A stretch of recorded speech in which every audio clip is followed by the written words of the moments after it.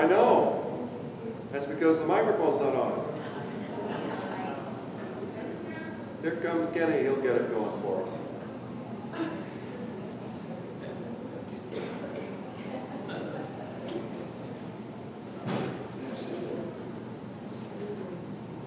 All right. Can you hear me now? All right. Good morning. Just a couple of announcements. The Mission Sunday is today. Offering plate is in the back for our missionaries, Will and Jen Scott, and also for the Shaw family. So if you can give to that, that would be great. I know they appreciate it. I have a special announcement too. We're giving you a heads up. As you know, we have been praying for Jamie Crable for some time, the son of Jerry and Pam, who has leukemia, and he has. It's been a real tough road, and he is literally in a battle for his life. They've come to a place in his treatment where he can have a bone marrow transplant. They found a couple of donors, and that is going to be coming up soon. As we were visiting on Tuesday night at the council meeting, it was brought up that we need to do a benefit for Jamie. He has not been able to work for some time, or will not be able to for some time, and I'm sure that he and Angie could receive some support. And we're his church family. He's a young man who was raised in this church, and I think that it's a great idea for us to do something special for Jamie. So we're planning to do, and this is like the it's in the end of April, 25th of April, somewhere around that. After Easter is when we want to have the event. We're going to do a dinner. We're going to do sushi. No, we're going to do Chinese. We're going to do spaghetti or chili or something. I don't think that has been fully ironed out yet. But we want to do an auction. It'll be a combination probably of a silent auction and a regular auction. And so we're just giving you the heads up on this. We'd like you to begin to think about it, what you might want to contribute. I've already made up my mind and decided what I'm going to do for this event for Jamie. And you can be thinking about what you would like to do. Somebody asked me in the early service, and I don't know who can answer this for me, but they asked if we're contributing all just brand new stuff, or can it be good used stuff? Can anybody answer that? Should probably be new stuff? Okay. Things that are new, that have value for being auctioned. Okay. So that's the details. Will be more details as time goes on, but we wanted to plant that in your mind so that you could be thinking about that. And we're hoping it'll be a tremendous event. It's a great thing for us to do together, to work together to accomplish something like this. All right, one other announcement. Coming up on the 7th of March will be the annual ladies brunch, the Four C's Ladies Brunch. It will be in Mitchell at the Federated Church this year, and there is a sign-up sheet in the narthex, and those need to be in by the 2nd of March. So you can sign up. This is for everybody, for all the ladies from all the churches. They get together and have a wonderful time. Fellowship, there'll be a great program, and it's just a good thing for the ladies to do, and I know that they all enjoy it whenever they get together. Okay. Okay, let's have Brother Kenny come and give us our scripture reading this morning.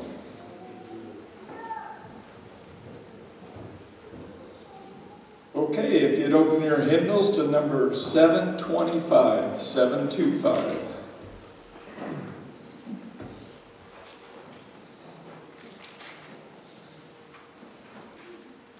And I will read the light print, and you read the dark. It is titled Revival and Renewal. If my people who are called by my name will humble themselves, we are a chosen people, and pray and seek my face, we are a royal priesthood, and turn from their wicked ways, we are a holy nation. Then I will hear from heaven, and I will forgive their sin and heal their land. We have sinned, we have done wrong. Restore us, O God. Make your face shine upon us, that we may be saved. Now, if you'd all please stand, we're going to sing Revive Us again, number 719.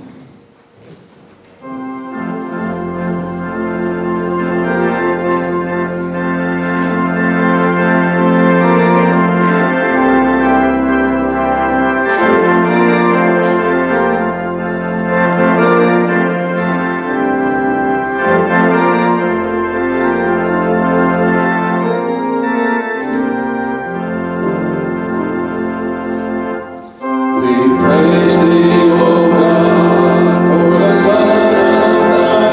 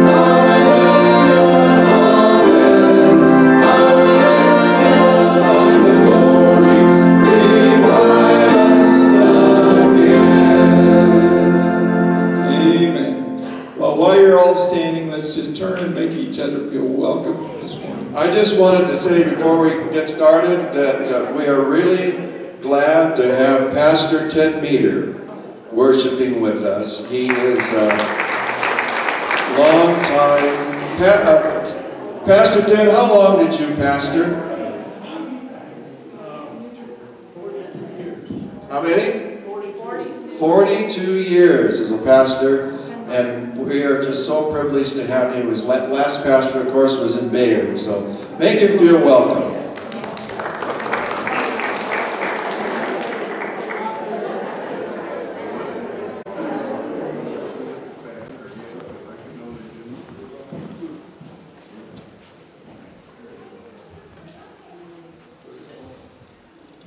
Well, look at this.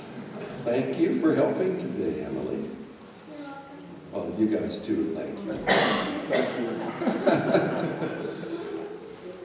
Father, we thank you for the blessing that we have of being together as a family and supporting the work of the kingdom that you have given to us, this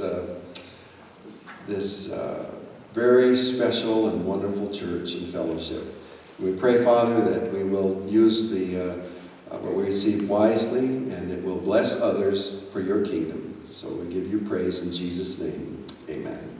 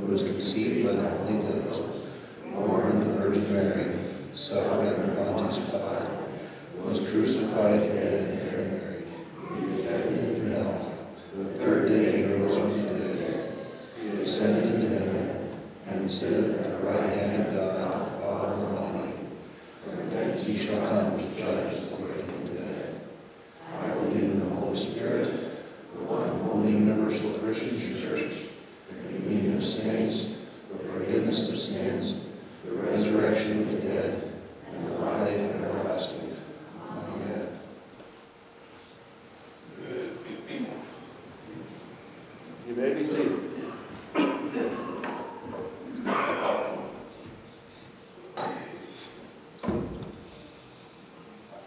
As we go to the Lord in prayer today, I want to just give you an update on Jan. She's really pretty sick right now.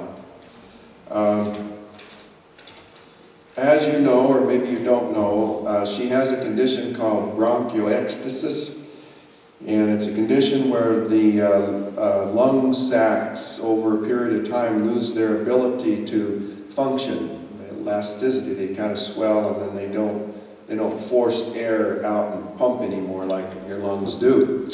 And as a result, then it is easy for mucus and all to collect there and not come out, and then it gets infected. And it's the constant battle. It's why she has to do her nebulizing treatment several times a day to keep those airways open, and a lot of coughing and all. And it's just kind of gotten the better of her the last couple of weeks, and we went and saw the pulmonary doctor. There's a new pulmonary doctor here called Dr. Abadallah. I said that quite well because I think of our dollar, so it's our dollar, it's Abadallah. She had been under the care of Brooke Borgman, who is I believe a nurse practitioner, for some time, and she was just excellent in pulmonary. She's just terrific. But she left the pulmonary department to go work full-time at urgent care. So that was a real disappointment to us because she had been really taking good care of Jan. So we were a little apprehensive about what was going to happen because we frankly haven't had a lot of good success with pulmonary doctors here. But we met Dr. Awadallah, and he really impressed us. He was right on target with her. He understood her condition, and was just seemed to really be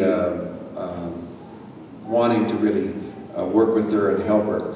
So he did a culture that revealed that she has 2 bacteria that are in her lungs, and that's what we have to do that once in a while to see. And the antibiotics that she was using were not being effective on those, so she is having to do this inhaled antibiotic, and it's a real rough treatment. She does it twice a day, and it makes her cough and gag, and it's not a fun treatment to do, but it's probably the only thing that's going to get those bacteria that are there. She has to do that 28 days, so she's not going to be here for a while, and has to be real careful about where she goes. I will take her out once in a while for a ride just so she can get out of the house, and she can go see a little bit different scenery. I'm sure she gets tired of looking at me all the time. But that's where she's at. So I would appreciate it if we'd add her to the prayer list and you keep her in your prayers throughout the week. And Bob Feil is home from the hospital, and he had a valve replacement, and I think maybe a bypass or two. And he's recuperating, going to take some time, but he's doing well, so we're thankful for that. Let's pray. Father, what a blessing it is for us to be part of your family. We go through difficulties and trials in life, and we know, Father, that you never told us that life would be easy, but you did tell us and promise us that you would be with us. And we claim that today, and we thank you for your presence in our life, in all that we do. And we want to acknowledge that. We want to live for you, Father. We want our lives to become more and more like Jesus, and to live the kind of life that you created us to live, so that we can enjoy this wonderful fellowship that we have one with another and with you, and then, of course, the wonderful hope of heaven when we shall be together again with Jesus and our loved ones and friends. And Father, today as we are here, we are grateful for your presence in the service. Thank you for the music that we've already enjoyed and the scripture reading. And we just ask that you will continue to speak to our hearts as the morning goes on. Father, we lift up those special needs that we have before you, and we bring Jan before you today, Lord. And we know that she's probably, right now, I'm sure she's probably reading her Bible or watching some praise music or something, Lord. And we just pray that you will be with her and touch her and bless her and to bring a healing touch to her body, Father. You are the great physician, regardless of whether we use the wonderful science that mankind has been privileged to discover, or whether you do a direct touch by your Spirit. All healing comes from you, and we thank you and give you praise for that. We thank you for Bob Files' progress that he is making, Lord. Just continue to bring healing to his body. We also lift up Don Fitz today, that you'll touch him, and Randy Meter, Lord, continue to bless his life. For Don Burns, Lord, in his continuing struggle, Lord, just touch him today. We pray, Father, today for Pastor Ted. We thank you that he is here today, and just bless him and just encourage him, Father. And may he know that not only is he loved by you deeply, but he's loved by his church family. Father, we pray for Charlene today, that you will continue to work in her life as she needs a special touch. And for Shane, Lord, as he is going through his physical ordeal, Lord, touch him. We lift up Jamie today, and as he's looking for this bone marrow transplant, Lord, that you will be with him and be with the doctors. And he's in a good place, probably one of the best medical facilities in the world where he's getting this treatment, Lord. And we just pray that you will continue to touch him and help us as a church family, Lord, as we're looking to do something to help him in a financial way, that we will be able to truly give an outpouring of our love to him. We pray, Father, for Walker, who's also continuing in his treatment with leukemia. Touch him today. Lift up Yvonne today, Father, and touch her. And Jean Manka, Lord, this dear brother, just to touch him today and encourage him and strengthen him. We pray for Lucille today, a precious and dear lady. Lord, just touch her life.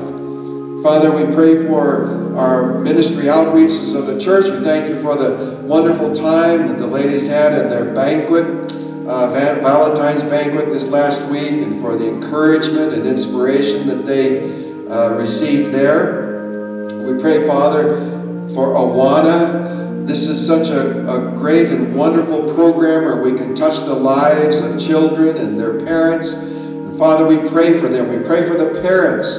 We pray that you will be with them and help them, Father, to, as they bring their children, that they too will be touched by the gospel message of Jesus Christ and how we can change our lives and truly make us new in Christ. Father, we pray today that you'll be with our farmers and our ranchers. We lift them up to you, and this harvest time is going on, and know they're making plans for the future. We just pray that you will guide them and lead them and bless their lives. We lift up our nation to you today, Father. We pray for our president and our vice president. We pray for the members of the House of Representatives, the members of the Senate. We pray for those who are working in the cabinet, the State Department, all of those, Father. We pray that there will be a move of your Holy Spirit within that group where people's lives will be changed, and we'll truly learn how to live together and grow together and be a blessing to the world that you raised this great country up to be. We pray for our local community, Father, for our leaders in the county and the city, our schools, teachers, administrators, students, Lord. Bless their lives today. We pray, Father, for our first responders. We thank you for them. We pray right now, even as they are on duty, many of them, but may be going to emergency situations, that you will keep them safe and bless them and help them as they help us. Father, we pray today that you'll be with our military men and women, protect their lives and keep them. Be with the wounded warriors, Lord, whose lives have been so drastically changed because of their injuries. Bless them, bless their families, Lord. We also pray, Father, for our veterans. Thank you for them, and thank you for their service to our wonderful country. And Father, today we want to pray for Israel. We just know, Father, that Israel is the focal point of all of human history. And Father, we just pray that you will be with them. And as you fulfill your will for this world, Father, we pray that you will keep them and that you will bring about your kingdom in this world. And together, Father, we pray the prayer that Jesus taught us to pray. Our Father, who art in heaven, hallowed be thy name. Thy kingdom come, thy will be done, on earth as it is in heaven. Give us this day our daily bread, and forgive us our debts, as we forgive our debtors. And lead us not into temptation, but deliver us from evil. For thine is the kingdom, and the power, and the glory, forever. Amen. Amen.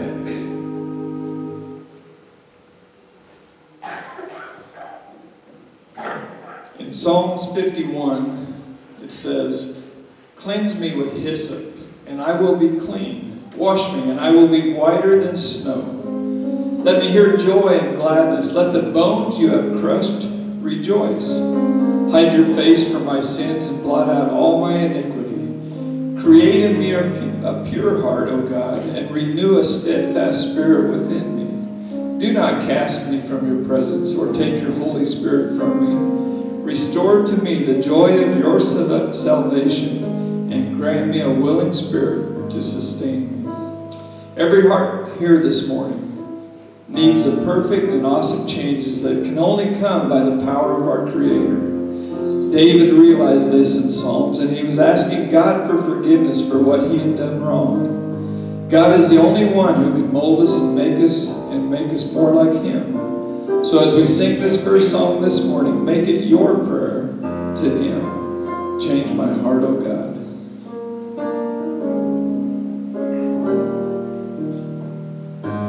Change my heart, O God. Make it ever true. Change my heart, O God. May I be like you. You are the potter. I am the clay. Mold me and make me.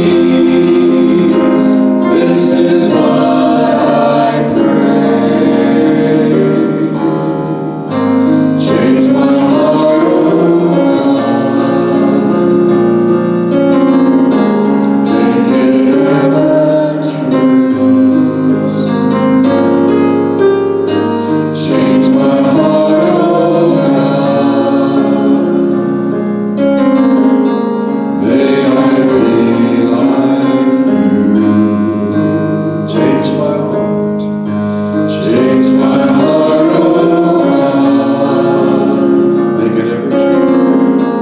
Make it ever true. Yes, change my heart, O God. Change my heart, O God. We want to be like you. May I be like you. You are the potter. I am the clay. Mold me and make me. This is what I pray. Change my heart, O God. Make it ever true. Change my heart, O God. May I be like you. Amen. In Philippians 2, starting with verse 5. It says, "Your attitude should be the same as that of Jesus Christ, who, being in very nature God, did not consider equality with God something to be grasped, but he made himself nothing, taking the very nature of a servant, and being made in human likeness, and being found in appearance as a man, he humbled himself, and he became obedient to death, even death on a cross. And therefore God exalted him to the highest place, and gave him the name that is above every name, and that at the name of Jesus every knee should bow, in heaven and on earth and under the earth, and every tongue confess that Christ is Lord, to the glory of God the Father." So let's all join together now and glorify the King of Kings, who is the great I am. We will glorify the King of Kings.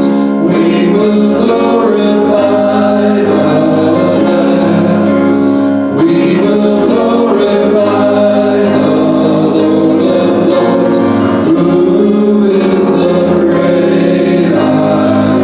Everybody stand. Lord Jehovah reigns in majesty. We will bow before his throne. We will worship him in righteousness. We will worship him alone.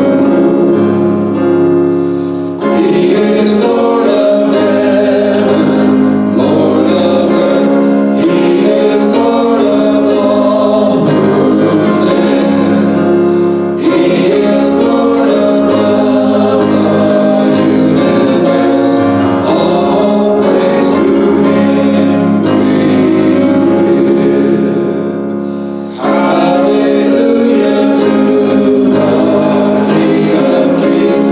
Hallelujah to the Lamb. Hallelujah to the Lord of Lords, who is the great I am. Amen. You may be seated. In Isaiah 9, verse 6, it says, "For unto us a child is born, unto us a son is given, and the government will be on his shoulders, and he will be called Wonderful Counselor, the Mighty God, the Everlasting Father, the Prince of Peace. His name is Wonderful, Jesus my Lord." His name is wonderful. His name is wonderful. His name is wonderful. Jesus my Lord. He is a mighty King, Master of everything. His name is wonderful. Jesus my Lord. He's the great shepherd, the rock of all ages. Almighty God is he. Bow down before him, love and adore him. His name is wonderful, Jesus my Lord. He's the great shepherd. He's the great shepherd, the rock of all ages. Almighty God is he. Bow down before him, love and adore him. His name is wonderful, Jesus my Lord. Amen. Well, right now, if there's some kids out here, which I know there are, Lila will meet you in the back for Children's Church.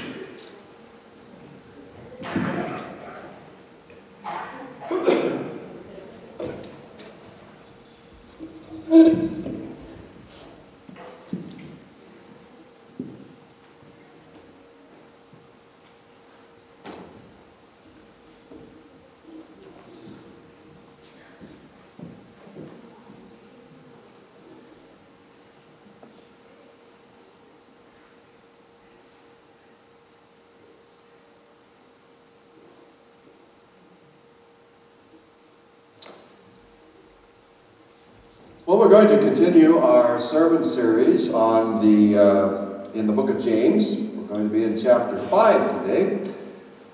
I also wanted to mention to you, I've been asking around, and so far I'm getting some a positive response to it, I think, but I'm asking, would you be interested in me doing a series on the book of Revelation? I did that a number of years ago. It's been quite a number of years ago. We went through the book of Revelation, and I think that we get a lot of questions as pastors from things in the book of Revelation, and I think it would be good for us to go through the book and see if we can clarify some things and maybe make some things more confusing. So that's kind of what the book of Revelation does. But I'm planning on kind of thinking about that because I'm getting good positive response. I can see from your nods out there that there's a lot of you that would like to see that. Probably after Easter, we'll start that series.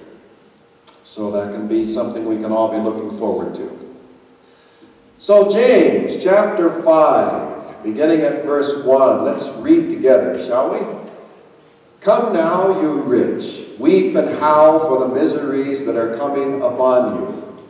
Your riches have rotted, and your garments are moth-eaten. Your gold and silver have corroded, and their corrosion will be evidence against you, and will eat your flesh like fire.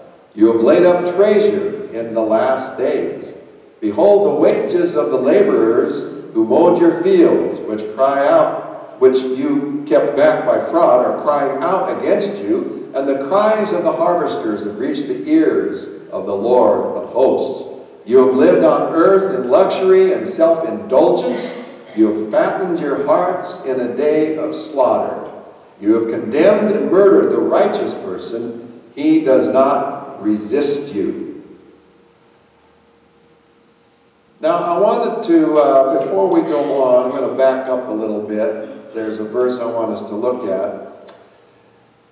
The last line of that verse, you have laid up treasure in the last days. Are we living in the last days? You hear people say that all the time, but we've got to be in the last days. There's even books called The Last Days, and we're in the last days. And you hear sermons and preachers saying, we've got to be in the last days. Well, the fact of the matter is, we have been in the last days since Jesus went back to heaven. You see, we need to understand that God doesn't look at time the way we look at time. To him, a day is as 1,000 years. He's not a timekeeper like we are. And so, when we say the last days, for God, that's his timing. The last days, it'll come when it'll culminate when Jesus comes back again. And so, we see in the New Testament, they were always talking about the last days. They were talking about this being the last days. And in fact, in Peter, he addresses it by saying people are going around saying, well, where is this sign of his coming? Days come and days go and he's not here. So what's the deal? He said he's going to come, he's not coming. Well, they're saying that today. You can say that today. Look, here we are all these years, hundreds and hundreds of years from the time when the promises were made and he still hasn't come. So we could say, well, that's just... it's probably not coming. Well, that's not so, because we need to understand that we are in the last days. We have been in the last days since Jesus went to heaven. And the point is, for all of us, is that we are to be ready We are to be watching. We are to be waiting for Christ to come. And all through history, there have been those who have looked at the circumstances that's going on in the world and they've said, it's got to be it. This has got to be it. He's got to be coming soon. And we can imagine what it was like during World War II, World War I. Of course people were looking for Christ to come. It's been that way all through history. And we're looking for Christ to come today. That's what He wants us to do, to be looking. But He has His timetable, and He knows when the time is right. Now, a lot of things about today makes you kind of wonder, makes you really think that we really need to be looking, because we have never seen, and the Bible talks about knowledge increasing, we have never seen a time in history when knowledge has increased so rapidly as it has in the last few years. We could start in 1900, but I'm talking about even the last 3 or 4 years. The strides that mankind is making in science and things is just phenomenal. It is increasing exponentially. I think in this age in this decade of 2020, we're going to see some major breakthroughs take place in the field of medicine and so forth, and certainly in space and science. I was reading a deal, and I like to go to the NASA website and look at the things that they're doing, the experiments that they're experimenting with. They're talking about putting up in space. They're talking about putting solar panels that the sun, of course, will reach. That doesn't have to go through our atmosphere, but be so much more efficient because it doesn't have to go through our atmosphere. And then from those solar panels, sending a signal, an electromagnetic signal, down to antennas down here that will convert that signal into DC energy, DC current. And you think about that. Think about the potential of that. If that can be generated that way, and we don't have to have big fans all over the countryside and so forth. But it's awesome the way things are progressing, and yet, as the Bible predicts, at the same time, the moral character of our world is tanking, is going down, down, down, down. And no matter how much we like to think that there are some strides, maybe against that, we go a little bit forward, but then they go 2 steps backwards. The moral degradation of our society and our world is at an all-time low, and I don't anticipate it's going to get any better. The signs, I really think, are there. And you just wonder how long. This is worldwide. You just wonder how long God's timetable is going to work. The point is, we need to recognize that we are in the last days and have been in the last days, and we need to be ready at all times. Just wanted to point that little thing out about that statement about the last days. So, in the culture in which James was writing, and he mentions the wealthy. In this passage of Scripture, he doesn't start by saying in this section, "Come now, brothers." In other words, he doesn't. In other places, he says, "Come now, brothers," talking to the Christian people. We mentioned that James is written to the Jewish Christians, Hebrew Christians. And so periodically he says in the book, "Now come now, brothers and sisters. Come now, brothers, listen to what I have to say." Here, he doesn't say that. He says, "Come now, you rich." So he's not really talking, I don't think, to Christians here, but perhaps using this as an example to tell Christians what to watch out for. There were 3 things in that society that were considered to be signs of being rich. There was clothing, there was grain, and there was gold and silver. Those 3 things were the signs that someone was rich. And in the Message Bible,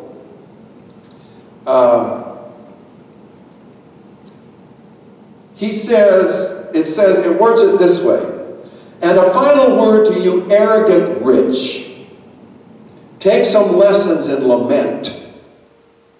You'll need buckets for the tears when the crash comes upon you. Your money is corrupt, and your fine clothing stink. Your greedy luxuries are a cancer in your gut, destroying your life from within. You thought you were piling up wealth. What you've piled up is judgment. So he talks about the garments. They had so many of these beautiful garments and clothing hanging in the closet. There were so many of them, they didn't even ever get to them to wear them, and they were being moth-eaten. They were being, eaten away by moths. It hasn't changed that much, really, has it, in our society? Maybe I'm just a pretty naive person, I don't know, but I know that there are people in this world who really do think they're pretty hot stuff. There are people in this world who believe they are better than everybody else. I believe there are people in government that have that attitude. I believe it's the reason why the Holocaust took place. Because Hitler convinced the people that they were a superior race and the Jews were inferior. We've had the same issue in our country with the black people in the early days of our country. They actually were thought of to be inferior human beings. You see it in society all around. Jan and I like to watch, I mentioned this before, we like to watch British like crime shows and things, and I like Perot, Agatha Christie's Perot.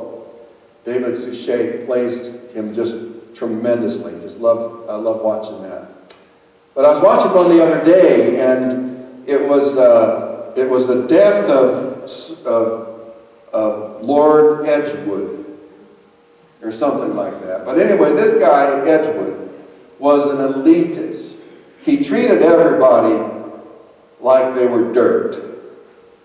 And he ended up being murdered, which was usually the crankiest and hardest to get along with person is the guy that gets murdered in these movies, and it's always like, well, he deserved it, But he ended up being murdered. But before he was murdered, one of the things that he did was he was in his office, in his home, his big, beautiful office.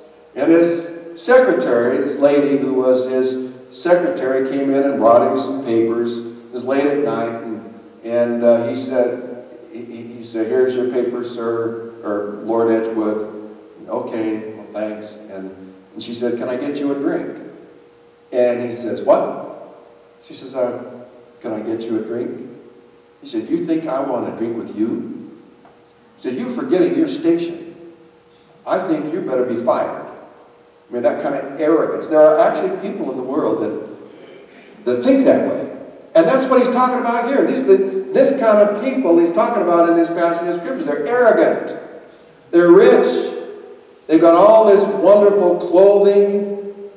And he's saying that it's just going to rot away. Even your gold and silver is going to corrode. Your grain that you got all piled up and everything, it's just going to be ruined, turned to nothing. He goes on to say, all the workers you've exploited and cheated cry out for judgment. The groans of the workers you used and abused are a roar in the ears of the master avenger. You've looted the earth and lived it up, but all you have to show for it is a fatter than usual corpse. I like that. All you've got to show for it is a fatter than usual corpse. In fact, what you've done is condemn and murder perfectly good people who stand there and take it. So he just kind of, in his writing to these Jewish Christians, he kind of inserts this thing, and there must have been something that was a pet peeve to him or something, where he had, what the rich were doing to the world and how they were living it up, and they were abusing other people.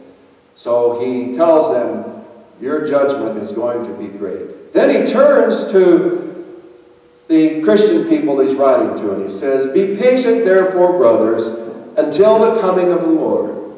See how the farmer waits for the precious fruit of the earth, being patient about it until it receives the early and late rains.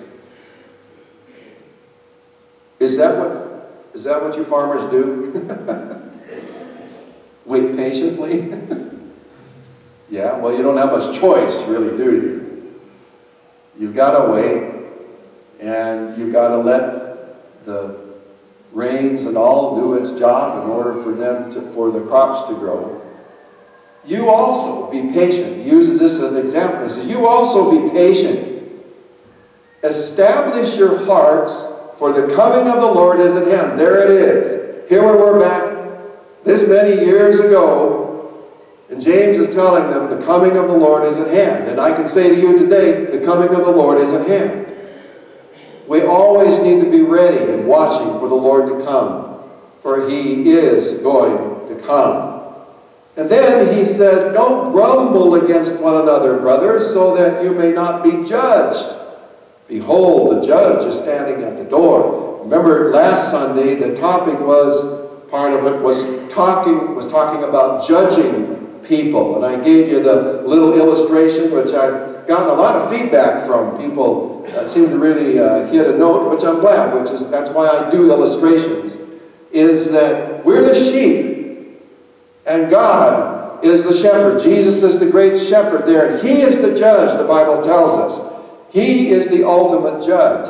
But when we judge our brother and sister, then we just kind of pop up there with Him on the throne and put ourselves in a position of being the judge. And James is saying, don't do that. And then talking about suffering. He says, as an example of suffering and patience, brothers, take the prophets who spoke in the name of the Lord. Behold, we consider those blessed who remain steadfast. Many of the prophets, if you read the prophets, and we won't go into a study of those right now, but the prophets had a lot of patience. They had to wait a long time for the Lord's word to be revealed. They had to be steadfast. And then he specifically refers to Job. And have you seen the purpose of the Lord, how the Lord is compassionate and merciful? You do know the story of the book of Job, right? As Christians, I had a gentleman years ago that was going through some real difficult times physically. It seemed like one thing after another was happening to him, and he was in the hospital. This is a man who was raised in the church.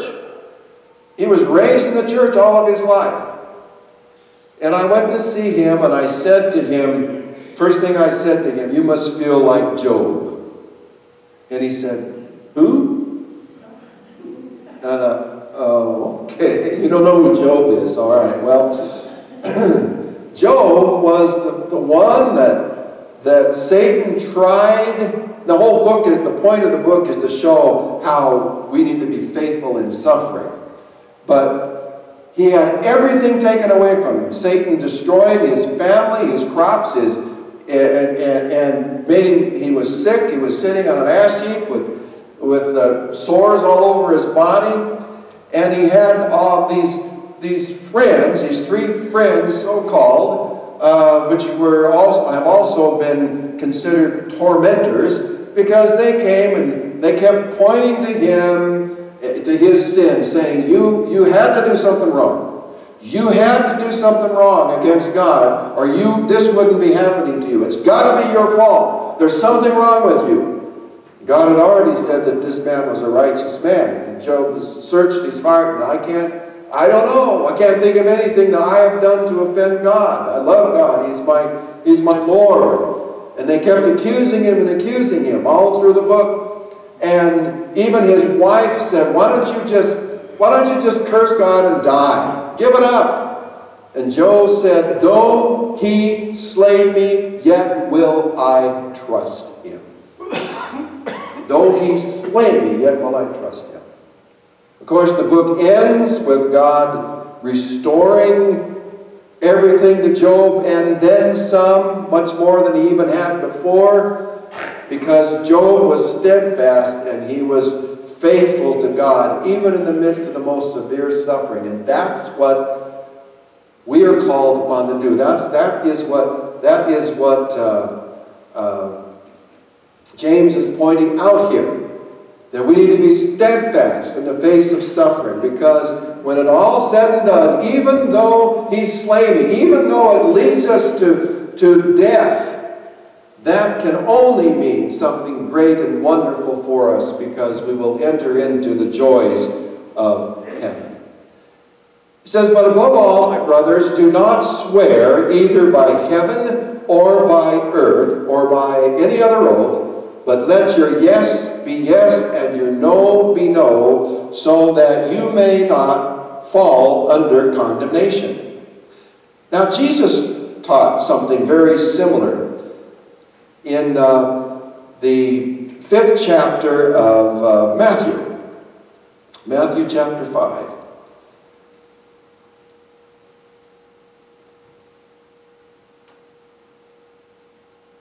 He said, and don't say anything you don't mean.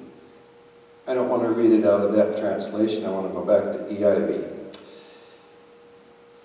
He said, again you've heard that it is said of those of old, you shall not swear falsely, but shall perform to the Lord what you have sworn. But I say to you, do not take an oath at all, either by heaven or for it is the throne of God, or by the earth, for it is his footstool, or by Jerusalem, for it is the city of the great king. And do not take an oath by your head, for you cannot make one hair white or black. Let your yes be simply yes, and your no, no. Anything more than this comes from evil. Your yes be yes, and your no be no. What James is talking about here is being honest. You remember, I'm sure that you've had conversations with individuals about a contract or something like that, and you've probably reminisced back to the day when two farmers would agree on something and they would do a handshake and then that was it, and they both lived by it. Their yes was yes and their no was no. They were honest. They had integrity. Nowadays, you have to have reams and reams of paper from the lawyers that everybody's got to sign and have witnesses to and so forth, because we don't trust our yes to be yes and our no to be no. James is saying, be honest. Jesus is saying, be honest. You don't have to swear by anything, because that can bring condemnation. How can it bring condemnation? Because if you swear by something and then you don't live up to it, then, you're condemned. Be honest. If you say you're going to pray for somebody, pray for them. Don't just say it. Don't just let words be saying, I'm going to pray, I'll pray for you, and then forget about it. That's a small thing, I know, but that type of relationship where we love one another and we are respectful of one another and we are honest in everything that we do.